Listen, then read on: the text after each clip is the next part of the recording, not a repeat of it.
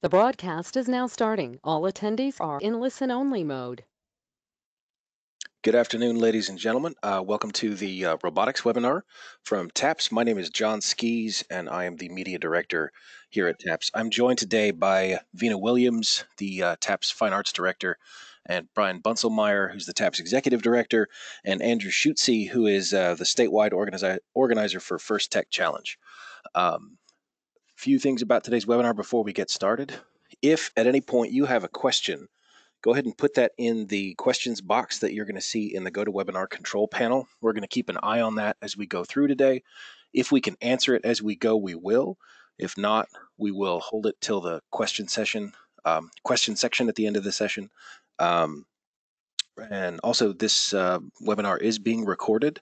So if you registered through GoToWebinar, you will get an email this afternoon or tomorrow that will have a link to the recording so you can refer back to this information. We're also going to put it on our YouTube channel so that anybody else at your campus or anybody at other schools that you know who wasn't able to access this material, they'll be able to review it there. We're going to put links to everything on the TAPS website under the robotics page. So with that, I'm going to hand it over to Vina. Thanks, John. Welcome, TAPS Robotics coaches. Thank you for joining us today. Andrew's going to take a talk to you about what FIRST is and what First Tech Challenge is, and then at the end, I'll talk about what our TAPS Championship is all about. So, welcome, Andrew. Let's hear about FIRST. All right, thank you, Vina. And so, yes, I organize First Tech Challenge across the state of Texas. I have colleagues of mine or peers of mine in different positions in Houston, Dallas, Lubbock, El Paso, Rio Grande Valley, who help me organize. They do all the things locally in their area. I help manage things here in the Central Texas, which is kind of like Waco down to Corpus area. And then my day-to-day job is working here at Lutheran High School of San Antonio as a science and technology instructor and robotics coach. And so FIRST is an acronym standing for Foundation for Inspiration and Recognition of Science and Technology. And it's a continuum of 4 programs that you see there on the slides. And so it was started early 90s by maybe the person you know, Dean Kamen, prolific inventor, made lots and lots of medical devices and sold them. Maybe you know of him more likely because he invented the Segway, but he's done things recently like Luke Arm, water distillation things for third world areas and things like that.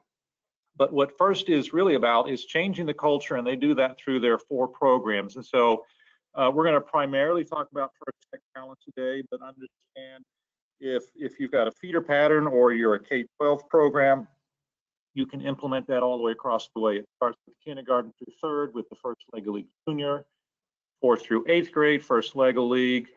First Tech Challenge kind of splits some of the middle school or junior high. You could have 7th or 8th graders working on your team, but it is primarily a high school program. And then the First Robotics competition, we won't talk about much today. That is a high school program, but the robots are bigger and more expensive. So let's go on. And so this is kind of talking about what FIRST is trying to do. And really, FIRST is not about training kids to be robot people, right? It is really changing about the culture. And that's why you see on the slide there a transformative movement.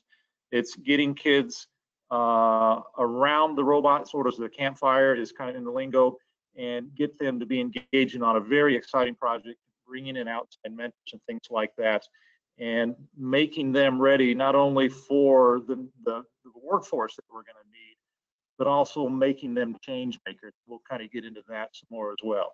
So next.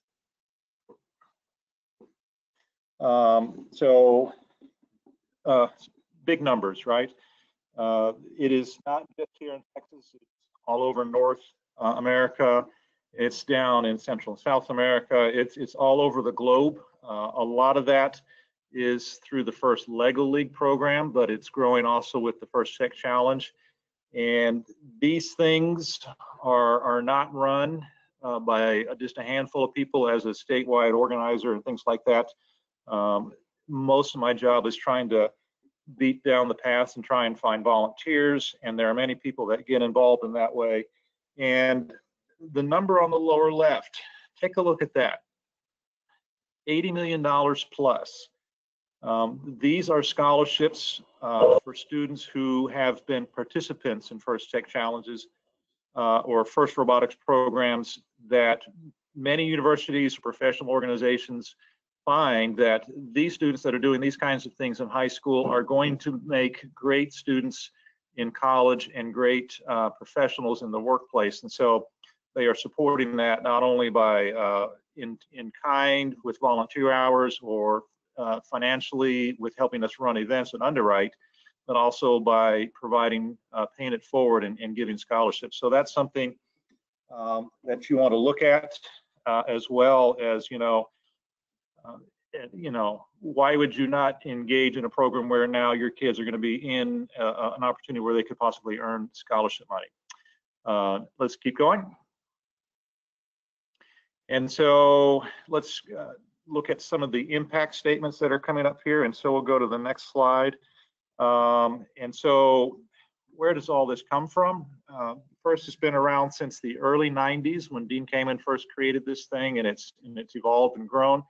And over time, they've had several different third-party funders who have paid for longitudinal, multi-year case studies following participants. These were not run in-house. They were actually run by researchers at Brandeis University. So third-party money, third-party researchers involved. And so what you're seeing there on the slide are just some of the high-level things, is that the students involved in this program more likely going to go on to STEM or STEM careers, or even understand STEM if they're not working that. The things that they are learning persist. Their knowledge is not like one-time flash in the pan. And lower right, take a look at that one. It's over double of getting girls or women, young ladies, start moving into STEM careers, and in STEM careers outside of what you traditionally might think of, where women are well represented or less underrepresented. And it not only works for women, this is also working for other underrepresented groups in STEM. And so we'll get a taste of that, of something that we're doing here at Lutheran High School as well later, when we have a couple or more folks join in on the presenting side. So let's go next. And so, yep, you can check that box. That involvement in this program is gonna, there again, 2.5 times double that they're going to go into engineering or into some sort of STEM field. And then on the right side there, you're seeing that besides this knowledge in STEM, they're gaining all these things that used to be called soft skills. They've called it 21st century skills, but it's all the things on how do you work well with others, the communication gains, how do you resolve conflicts? Because surprisingly, you get more than one person in a room deciding how to build a robot. Not everyone's going to want to build it the same way. There's going to be competition, which means there is a very hard and firm deadline when the robot's got to be working. So you've got to work on time management things. There's going to be all kinds of problems. So all of these things they are working on because the robot brought them into it as far as the interest. And so those are some real key metrics, I think, beyond what you think about when you think about let's have the kids build robots. Let's go next. All right, and so first, like I said, it's got a continuum of programs, and every year the games follow around a theme, and they've gotten better over the years since I've been engaged, and so now there's a common theme. Some of that is because some of the major partners with FIRST include things like the Vegas promoters. I've just gone blank. Circus, or not Circus, that's the casino. Cirque du Soleil, there we go. That was the one I wanted. And Disney, Pixar. So here we go, first launch. This is the current theme with games. We can go next. The little bitty kids, age 6 through 10, kinder through third, they're doing Mission to Moon, the first Lego leagues. They're playing on game tables that all have to do with Into Orbit. And you can kind of see there what's going on. The junior kids, we'll look at them in a minute. They're just kind of doing a research piece. The Lego kids, they're doing the research piece and building a robot. And then when you get the first tech challenge, which we'll talk about a lot today, our game, Rover Ruckus, and these were all last year because I grabbed this from last year. And then Deep Space was last year. All right, next. My apologies for not being current on that. So here we go. First Lego League Junior. As you can see, you're looking at about 6 kids. You don't want to get a whole lot of kindergartners and first and second graders into the room trying to coordinate all that. So the team size is limited to 6. And it's really working on just starting that discussion and pathway as they go through there. It has Lego in the name, and so you're going to be using some of the primary grade kit, not building a full robot. Basically, you're looking at a mechanical piece, but really it's the research journey. And so next, there's going to be a challenge in the model. They're going to create basically a show me poster. If you want to think of this as kind of like an alternative science engineering fair, they're going to look at the challenge. They're going to go on a journey and find some things out, talk to experts. And so we will have an expo where they will put their poster, and then they will also require to have built some sort of mechanical device with the motor that operates it. And there are no judges. Reviewers come around and look at these things, and we have not an award party. We have a celebration thing where we talk about all the teams and the things that they've learned and celebrate that. So let's go next. First Lego League there, you can kind of see the kit. Maybe many of you are familiar with the Lego Mindstorm kit that came out of the MIT Media Lab in the early 80s and 90s. It's gone through a couple generations now. The current one is the EV3.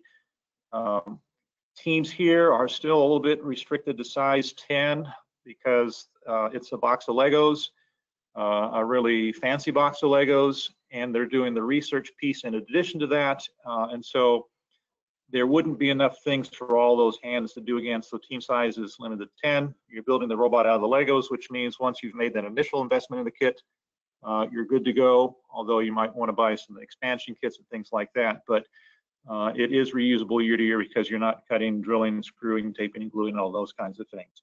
Let's go next. All right, and so like I said, they're going to be building a robot. They're going to put it on a game table that's about 4 feet by 8 feet, basically a standard sheet of plywood. And there will be different ways that they can score points. They're going to go into the judge room and present their robot. And then they're also going to go into a separate judge room at tournament and talk about their research journey and their problem. And so their problem should be within the game theme, but it should be within their community. And so they're trying to solve something in their local area, however you define local. And so once again, they're problem solving, they're being judged on communication skills, how they attack things, how they communicate, and all those kinds of things. Next. All right, the topic really of today is then the first tech challenge. This is going to be most of what then the high schools would be competing in, unless you've got larger spaces and bigger budgets to do the first robotics competition. Here again, team size can be 10. You can go above that if you wanted to because the robots are a little bit bigger. You can have students working on other facets as well. You'll see a picture there of a really simple kit-based. There are a couple vendors that are selling robotics kits and or parts. The picture there, maybe if you're really good, you're spying that there's a Lego brain on there. That is not current. In fact, that is even not the current Lego brain. That is an old NXT, not the EV3. The control system for First Tech Challenge is actually now, for the last couple of years, been Android devices, meaning that there is a select number of Android phones that you use. And so there's a phone on the robot, and then there's a phone at the driver stations where the students are driving. And so the processing power is just incredible. If you've listened to any conversations or TED Talks and things like that, how much technology is now in the palm of your hand in your smartphone. And so obviously the smartphone is not set up to drive a robot, so there is another piece of electronics that the phone plugs into. But the phone on the robot is the actual processor, the Snapdragon processor that's running things. Let's look next slide. And so in this level of competition now, instead of putting your robot that's been pre-programmed onto a game table, this is now head-to-head, right? And so the game field is approximately 12 feet by 12 feet. It has got a foam tile mat in there, and then the game elements change every year to fit within the game theme.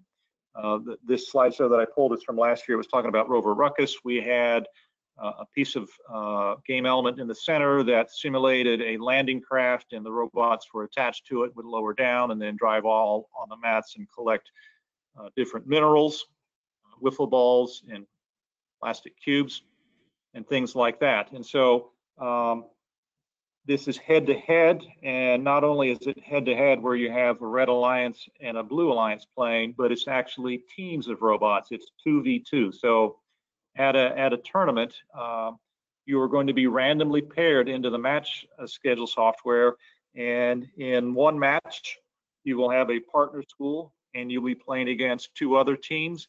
And then a couple matches later, that team that was your partner in that first match may now be on the opposing alliance. And so it is 2v2 in a round robin thing. And this is where we get into some of the things that we're going to talk about. And that first is more than robots, but let me just finish out this slide. So there are going to be winners and losers based on points on matches.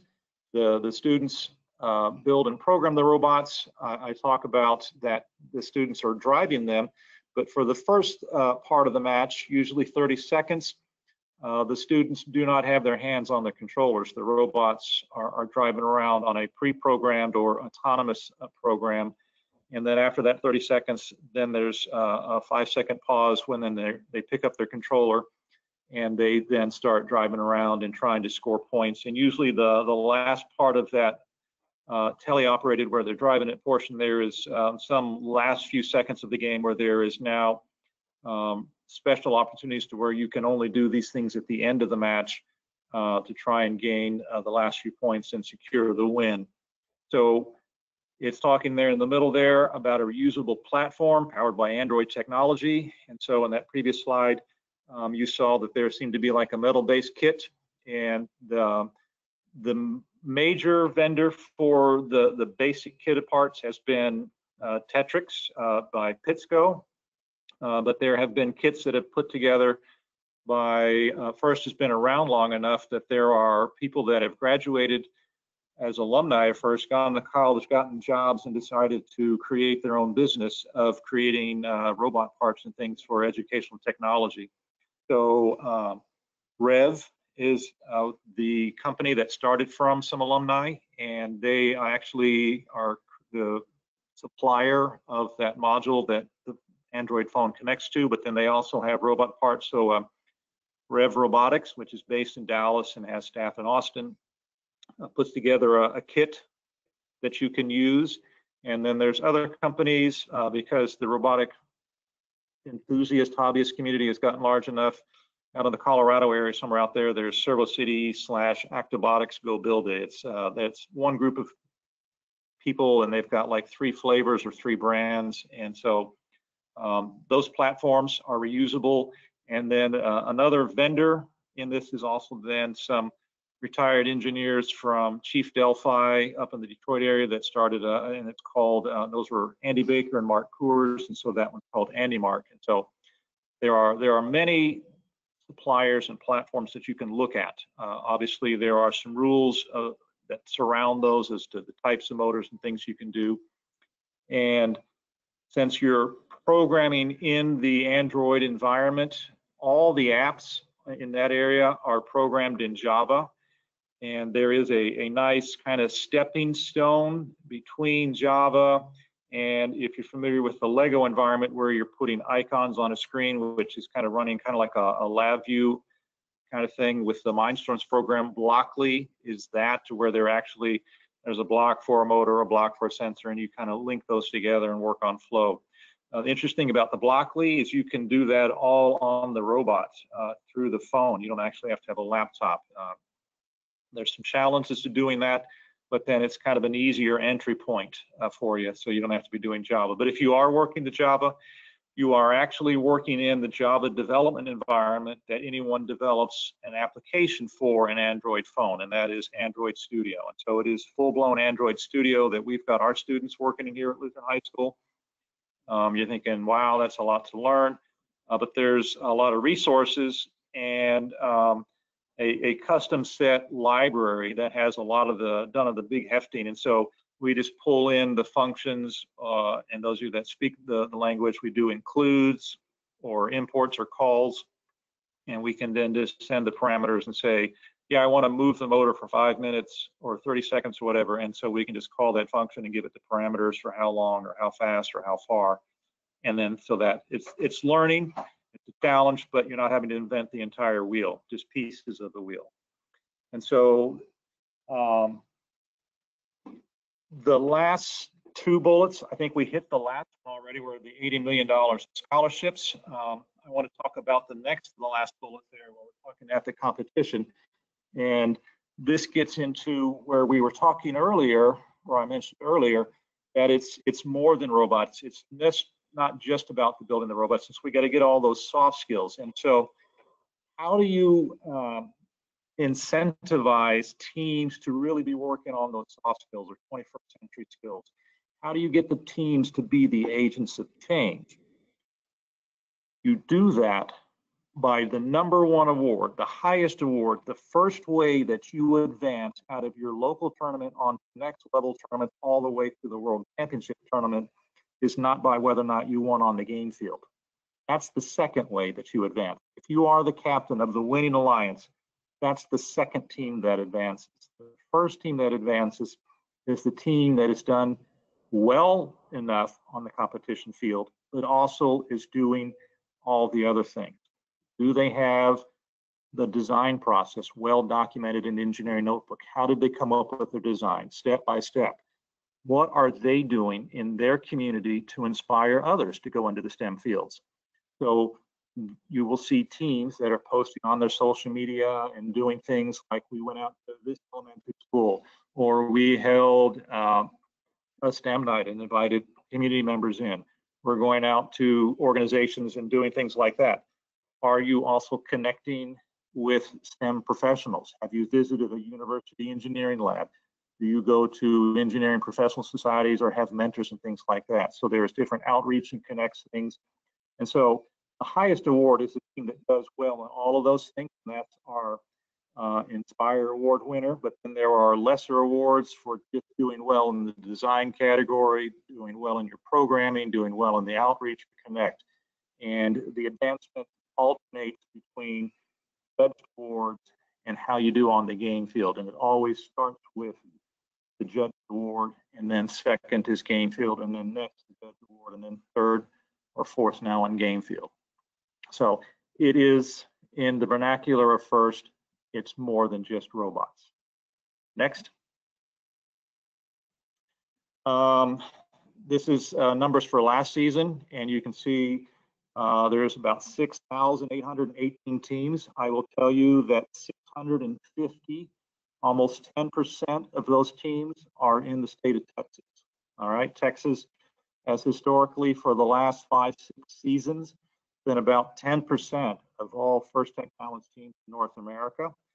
And you can see that this is a well-developed program. It's been going on since 2006. It had a couple of years of pilots.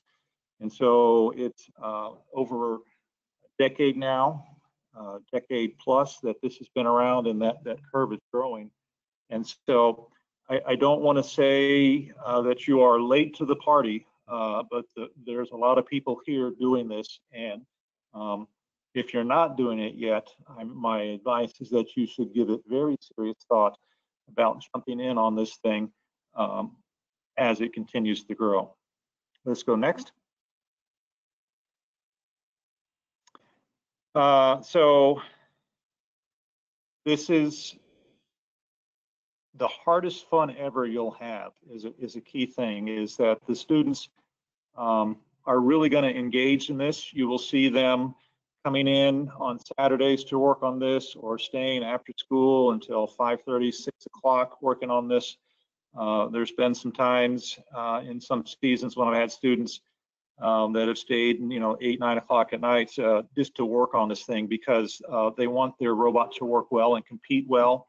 And so it is a lot of work, but then they're enjoying themselves as well.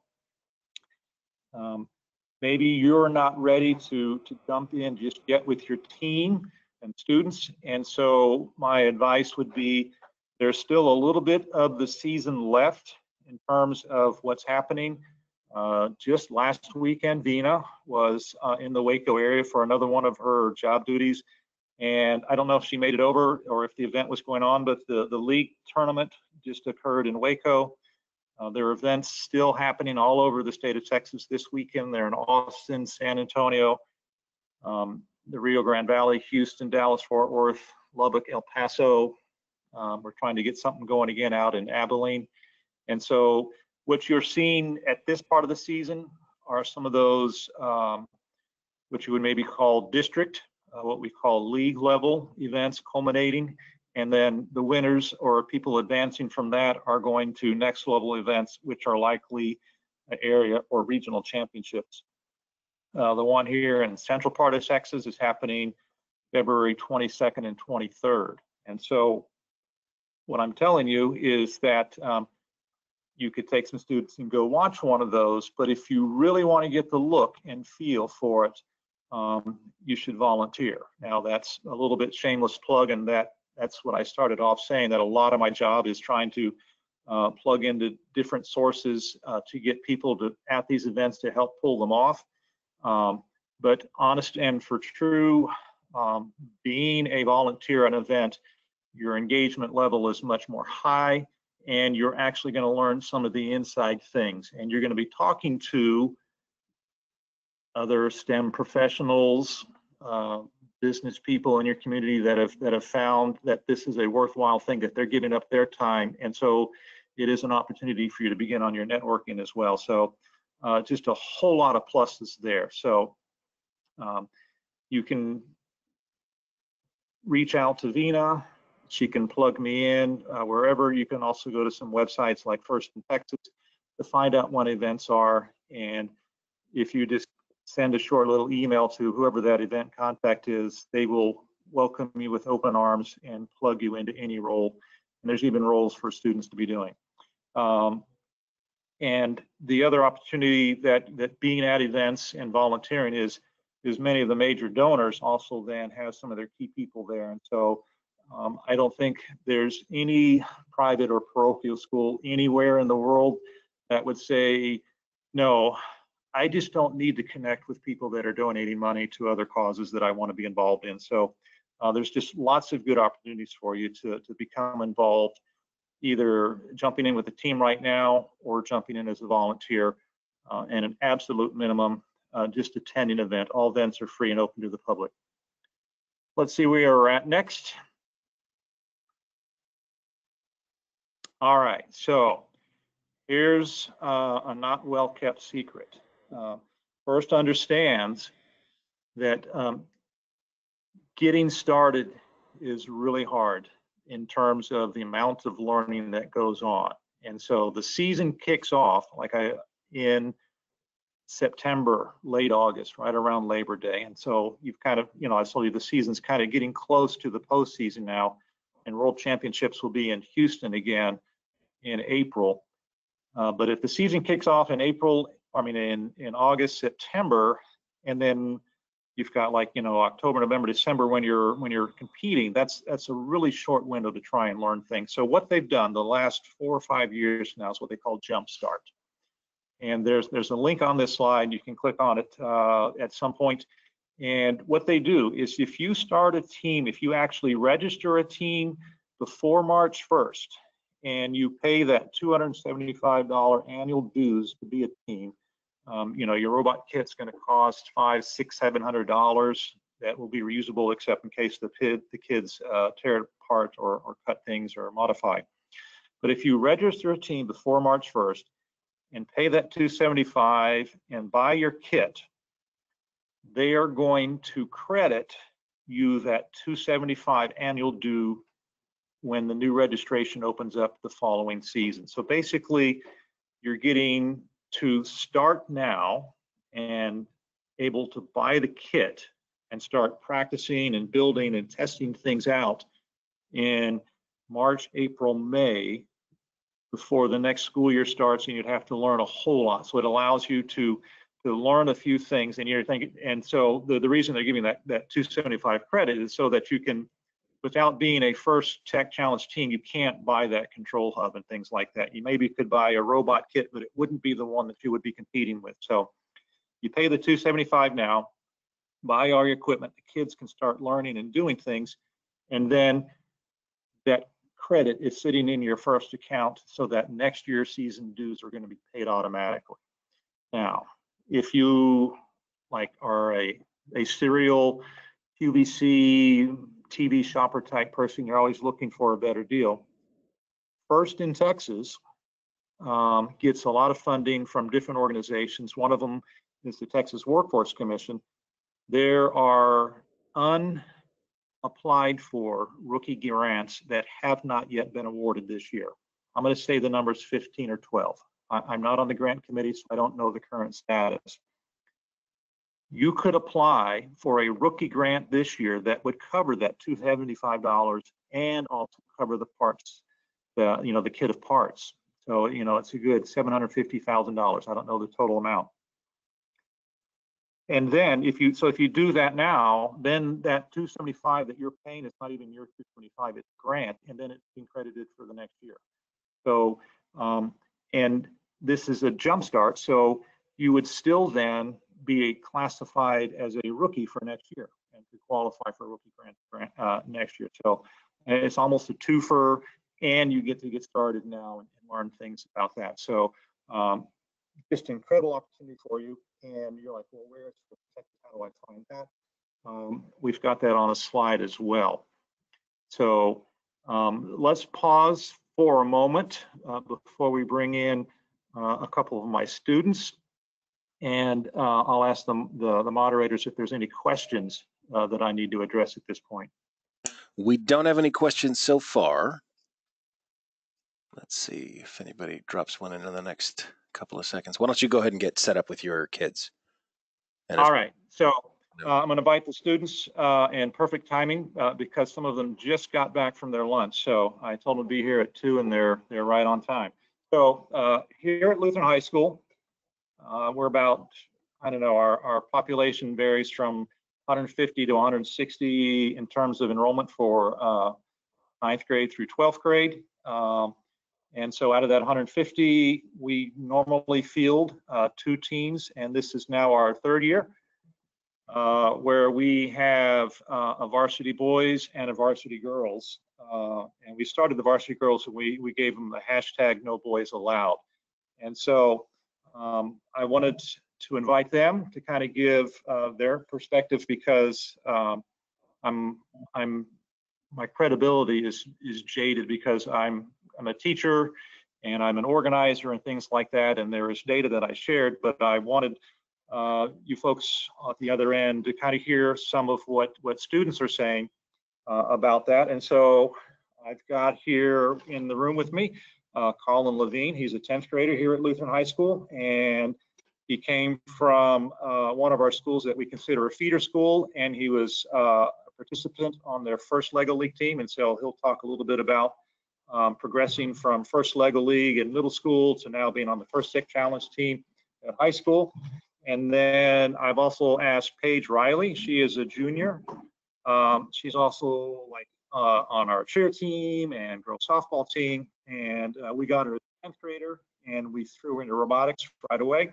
And so this is her 2nd year on the No Boys Allowed team, and I'll let them do rock, paper, scissors as to who wants to talk first, and maybe 3 or 4 minutes each on just what their experience is, and how First is kind of changed some of their life here in high school and what they're thinking about doing more. I'm going to put it over.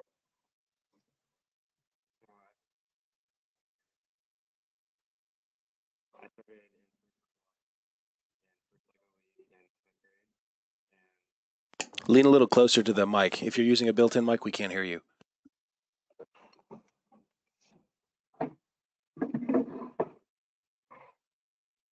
So like Mr. Schutze said, I started in first robotics in 7th grade in first LEGO League, and in 9th grade, I transitioned into first tech challenge. And in that, I learned valuable engineering skills, like how to make 3D models, and then transitioning those 3D models into making parts for the robot on mill and 3D printing parts, as well as laser cutting them. And I also learned how to program in Java. And aside from that, I also learned how to work together on a team and cooperate with other teams. And I learned valuable presentation skills and how to present to career professionals in the engineering field at universities and businesses. But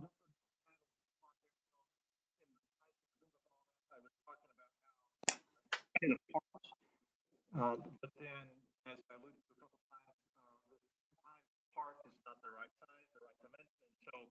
So students will modify those parts. And it's also 100% legal for you to start with just a standard piece of profile and make your own part, or design it and Andrew, I'm not hearing them anymore. or you could have it designed and printed on a 3D printer. So it is not required that you make your own parts, but you can using 3D printers and other things like normal machines. Andrew, if you're using a headset, switch it between people, or if you're using a built-in mic, try to get closer to it because you're cutting in and out. All right, we'll work on that.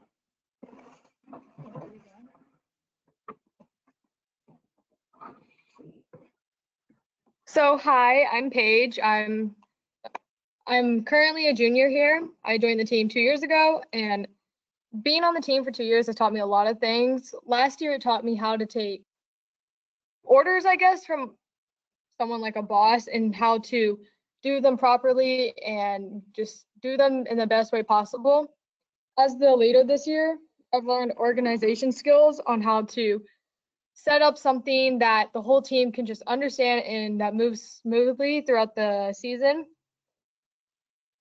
The organization skills then lead to planning for the future, such as for the first meet, we want to do this. The second meet, we want to do this. Third meet, we want to do this. And then by the end of the season, we want to have all of this done. It's taught me how to use tools such as the laser printer, the mill, a bunch of different things that I can use later in life. Cooperation skills, working with a bunch of different people on the boys team, on my team, and other teams in our league. And it's taught me public speaking. I become a much better speaker in public or to the judges, and it's just helped me grow as a speaker. All right, so my apology for some of the audio there, trying to work them in. And so just from those two things, you heard about the students talking about different hard skills that they've learned on building and modifying parts. And maybe what you didn't hear is we've been doing this for about a decade here at Lutheran High School. I've been here for 5 years. And so we've kind of built up some of the tooling that we have, but it is not required that you start out with lots and lots of different tools, but maybe you've got a maker space and have a 3D printer in there as well. So other things that you heard from is that we're trying to do the full program, and so they've gone out and on a regular basis presented to college students in teacher education classes. Here this afternoon, we're going to make one more connect trip and head out to a local engineering firm, tour their facility, and then talk about our robot. So Paige really didn't have a whole lot of choice to become better at her speaking skills because we're putting them in front of different groups of people, and they're, apprehensive at first, but then what they find out is that the people are really interested in what they're doing, ask them lots of questions, and it's very empowering to them to be looked at by adults or peers or younger kids as having some knowledge, sharing things that other people want to learn about. And so that's some of the secret sauce that is first. All right, where are we at? I think we've got the slide with some links. That would be next. And so firstinspires.org, that will take you to the main site for FIRST, and you will see the entire continuum of programs, First Lego League, First Technology, First Robotics Competition. That's where you would start your team and create your profile. You can apply for grants there as well. This is where you would find the different resources that I mentioned for on the programming. And through that dashboard is where you would order your kit of parts. It's also through that dashboard on your team account where you can also find events and sign up to volunteer. The second link is for First in Texas. That's all run together, and that's also a .org. And that's got a calendar of events just in Texas, and it also has the grant page where, like I mentioned, there is some number, less than 20, of rookie grants still available that you can apply for. You do have to have at least a temporary team number. So when you create your first account, until you actually pay the $275, you don't have an official team number. You've got some temporary number with a bunch of digits. And so you can use that temporary number to apply for the grant. And then if you are awarded the grant, use that grant money then to pay your registration fee and things like that. And then there's also an 800 number there that you can call as well. So I think I've kind of run through most of my slides. And so maybe Vena's going to pick up now and talk maybe about how this looks at TAPS. Thank you, Andrew, for sharing with our TAPS schools, TAPS robotics coaches, more about FIRST and about FTC. And thank you, Paige and Colin, for sharing your experiences as a student and how it's helped you to grow personally and also help your teams out. Let's talk about the TAPS 2020 Championship. We will host our event at the Waco Convention Center on Monday, March 30th. So this is a little bit earlier than it has been in the past. We're trying to keep in step with the FTC season that's already going on, but then also we are joining this with our speech and debate and academics event and our art event that's happening. So over the Monday that robotics is happening, our speech team and debate teams will also be on the campus starting our academics championship. And then the next 2 days, Tuesday and Wednesday, the rest of the academic teams will join us, as well as our art program students. So we definitely are in store for 3 exciting full days. And I'm looking forward to our robotics team starting off that week with a lot of enthusiasm. So who can come to this TAPS championship? It is open to our TAPS member school FTC teams, as well as any of our TAPS member school feeder schools. So some of our schools are K through 12 or 7 through 12, and some of them are only 9 through 12. So if you're 9 through 12 school and you do have an FTC team that comes from your feeder school, they can also come to our championship. The cost is $100 per team. So if you have, like with Lutheran High, they have a boys team and a girls, no girls allowed team. Those, it's just $100 per team. There is not a school registration fee or an event fee that you have to pay in advance. I know we did that one year, but this year it's just $100 per team, and it's payable at the event.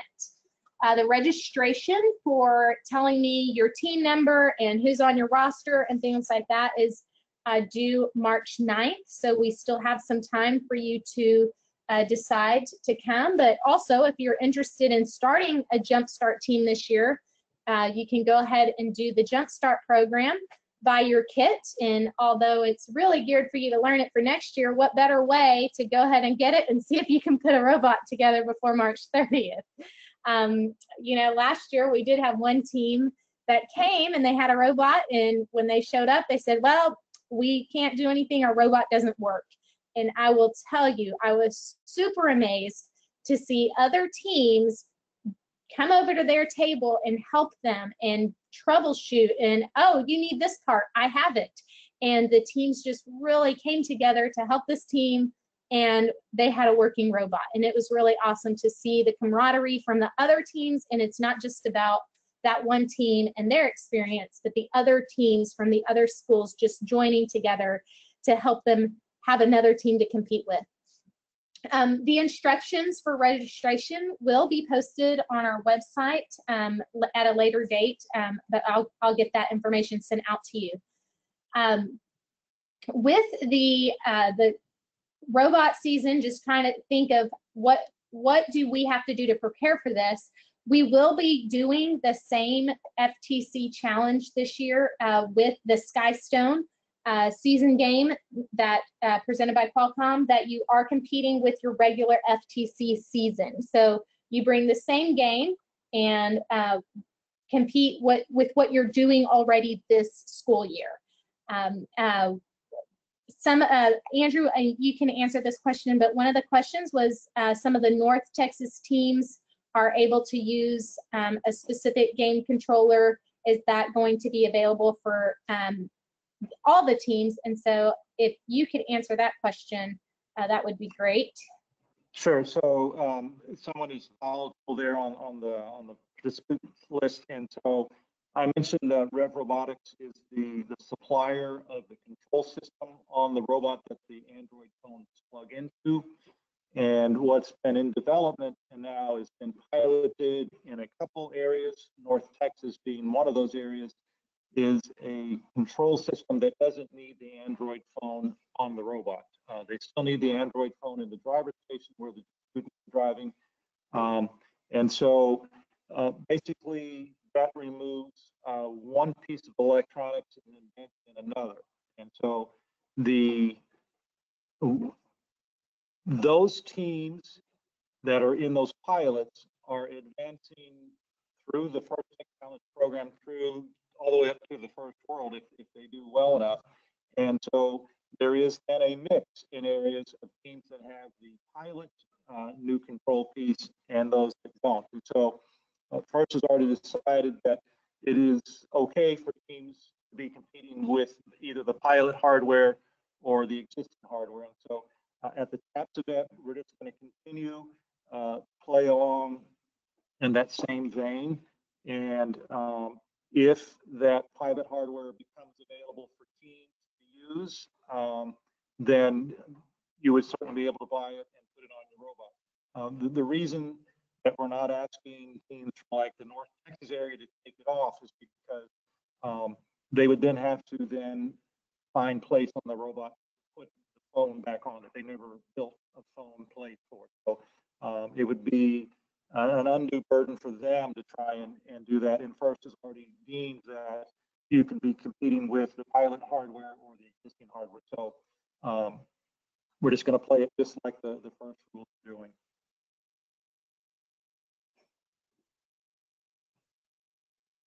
Okay, thanks, Andrew.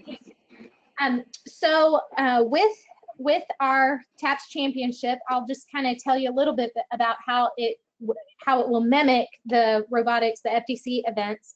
The past couple of years, we did not do classroom judging where the teams would go to a panel. We have just done the pit judging, but basically it runs the same way. We will start the morning with a registration time, and you can set up your pits. There'll be a field inspection just like the regular FTC event, and then we will start the morning with matches, and then after, I think we try to get 5 matches in per team. After that, we'll have a tournament of 2 different, the alliance groups will have their tournament. Last year, we had enough teams to have where you chose 2 alliance partners. And so it was we had 2 different groups going on, groups of 3 teams. That was really great. I do believe this year we're going to try to do the judging in the pre-judging where the teams will go to a panel of judges. With that, we do need volunteers for this event. So making sure that your team is registered is one thing, but then also get your parents involved, and then also you as coaches. We will have a link on our website on how to volunteer and the actual volunteer registration. as well as the instructions for registering your team. We'll update our website in the next week or so with that information. As far as the judged awards, we do have some awards that we have specific to TAPS and that are not the same as the FTC. We do a Spirit of TAPS award, and that is that goes along with our TAPS mission for leadership, fellowship, fair play, and sportsmanship. We have a strategic thinking award that it best reflects the journey of your season, the kids going through their obstacles and creating, and the way that they've had to think through their strategies and understanding the engineering process. We do have a robot design award that will demonstrate the design principles, striking a balance between form and function as well as aesthetics. And then an innovation award where it talks about, it awards the team innovative element and then their solution to the game, and then how it actually consists, if it performed, their design brought to reality. So we want to award those teams for that, bringing concept to reality. And then we also have one award that is a little bit different. It's called a Rockstar Rookie Award, and it celebrates the teams that have been competing for less than 2 seasons, just how they have a unique effort, and teams that identify what more about their future and their sustainable goals, not just how they're competing this year, but an opportunity to award those rookie teams. So we do follow the FTC game. So the Sky Stone for this season, we'll use that. And then for the most part, the day will look like a regular FTC event. All that can be found on our taps.biz website. Now the main page at the top will have different links, but the main thing you'll need to know is we have athletics with all our sports, and then we have everything else falls under fine arts. So when you go to taps.biz, just click the fine arts link, and then that will take you to our fine arts page where there's another link for robotics. If you have questions, you can email those to info@taps.biz, and then that will come to me, and we can sort out if this is a first question, or someone on a robotics coach may assist me with answering the technical questions. But if you send them in to info@taps.biz, we can make sure that we answer those questions. Or feel free to call our office at the number you see there. Okay, we are out of time. I see a couple questions that are pretty detailed in here, and I don't know that we'd be able to answer them adequately. So if you have any questions that we've not gotten to, would you please send an email to info@taps.biz, and we will get those forwarded on to Andrew so he can help you with some of that information. Thank you, everybody, for being part of the webinar today. Again, we're going to have a recording up on our YouTube page, and you're going to get an email from GoToWebinar after the fact. All these links will be posted on the TAPS website under the robotics section in the fine arts area. One more thing, if your robotics team has a Twitter account, has that social media presence, look us up, TAPS Robotics. We don't know who to follow right now. I can't find a list of robotics teams out there. So if your school is into this, or if your team has a social media presence, give us a follow so we can see what's going on and share some of that content with the rest of the community. Thank you, Andrew. Thank you, Vina. And with that, I think we're going to close it down. You folks have a good afternoon.